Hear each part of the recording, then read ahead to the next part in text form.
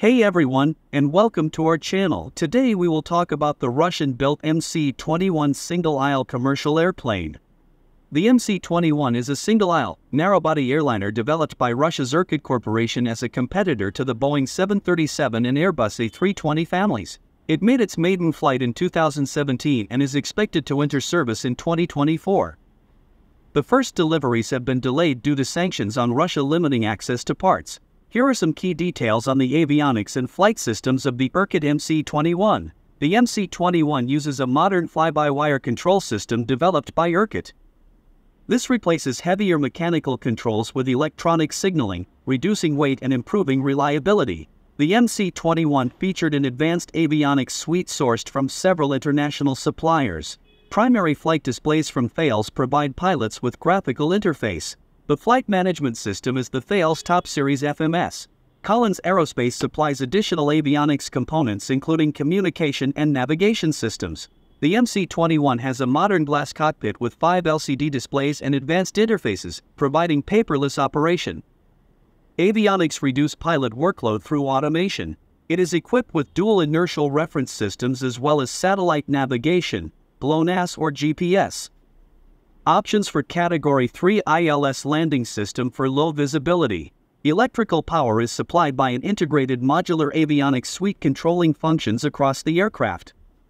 Two 120 kilowatts generators provide ample power.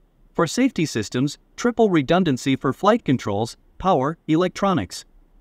Traffic Collision Avoidance System, TCAS, Enhanced Ground Proximity Warning System are standard. Overall, the MC-21 aims for high levels of automation, integration and redundancy across its avionics for maximum efficiency, reliability and flight safety. The systems leverage technologies used on modern Boeing and Airbus aircraft. Now, Russia is working to replace certain imported avionics and components on the Irkut MC-21 due to sanctions blocking access to Western technologies. The initial MC-21 used a Saya Burgess flight control system made in Switzerland. Russia has now localized production of this system with Kurgan engineering plant. Collins Aerospace was providing communication radios. Russia is replacing these with locally produced techno-complex radios. The MC-21 was using French Thales navigational aids that are now being replaced by Russian-made counterparts. However, some key avionics are still coming from international companies. Russia currently still lacks an alternative to the Thales primary flight displays.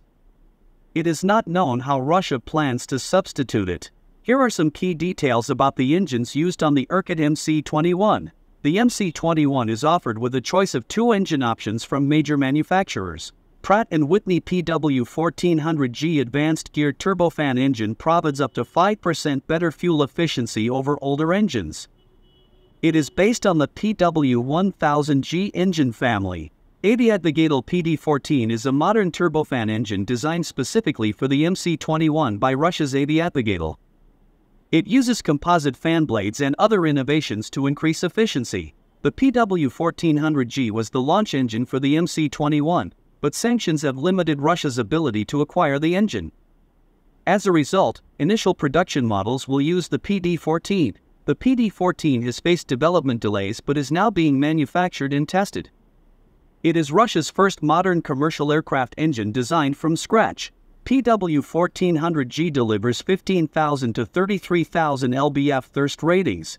PD-14 delivers 30,865 lbf. The engines deliver the required thrust for the MC-21 variants while meeting noise and emission standards. The MC-21's lighter composite airframe compensates for the PD-14's lower thrust. Ongoing sanctions will determine if future MC-21s shift back to using higher volumes of imported PW1400GS or continue using domestically produced PD-14s. Engine choice will impact operating costs. Here are key features of the MC-21. It has seats for 150 to 211 passengers in typical single-class configuration. It uses composite materials for over 30% of the airframe to reduce weight. It has high aspect ratio wings and modern engines for fuel efficiency. It comes equipped with full fly-by-wire controls. There are 3 MC-21 variants in development. MC-21-300, base model, seats 163 to 211 passengers. MC-21-200, shorter fuselage, 150 seats. MC-21-400, stretched fuselage, up to 230 seats.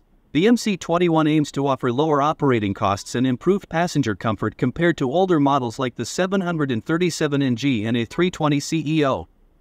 Its composite construction is a key innovation for this class of airliner. Over 200 MC-21s are on order, mainly by Russian state-owned and leased carriers. Its success will depend on how export sales fare outside of Russia once it enters service. Do you think Irkut MC-21 can challenge Western options in the international markets? Let us know in the comments below. And if you like this content, please subscribe to the channel and share and like the videos.